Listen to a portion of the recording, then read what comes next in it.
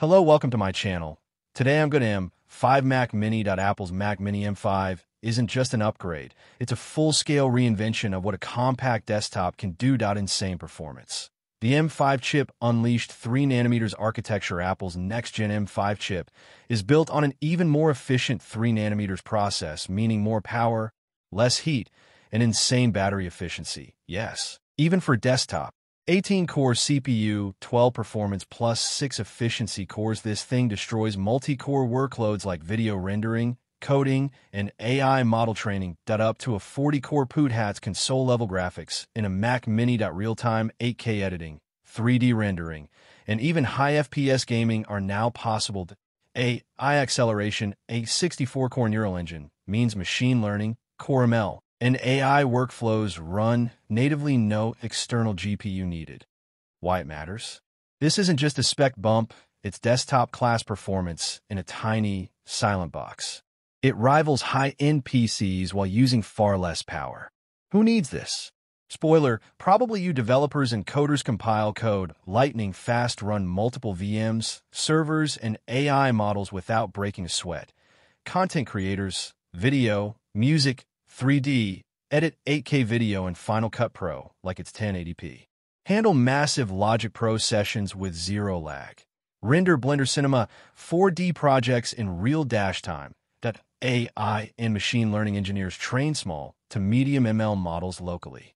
TensorFlow, PyTorch, CoreML all run natively optimized. Gamers with 40 GPU cores, this can push high FPS gaming, especially with Apple's game porting toolkit improving compatibility. Everyday power users want a future-proof, silent, ultra-fast desktop. Pricing and value. Apple's base model, $799, M5, 18GB RAM, 512GB SSD, already faster than most $1,500 PCs. Maxed out $1,499, 40-core GPU, 128GB RAM, 8TB SSD competes with $3,000 plus workstation. Why it's a steal? No need for expensive cooling. Thunderbolt 5 and Wi-Fi 7 equals future-proof for years.